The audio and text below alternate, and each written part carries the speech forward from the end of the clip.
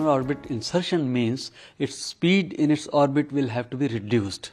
At that time, a slight reduction in its speed will mean that it tends to fall towards the moon, and in that process it acquires an orbit around the moon.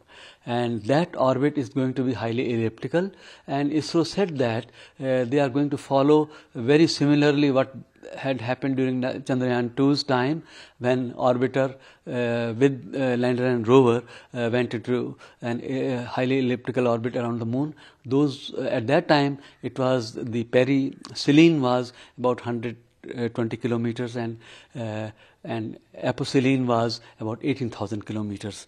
By the other terms also used Apophylline and Perilune, but that means that in a highly elliptical orbit, the nearest point from the surface and the farthest point from the surface, that's how these figures are indicated.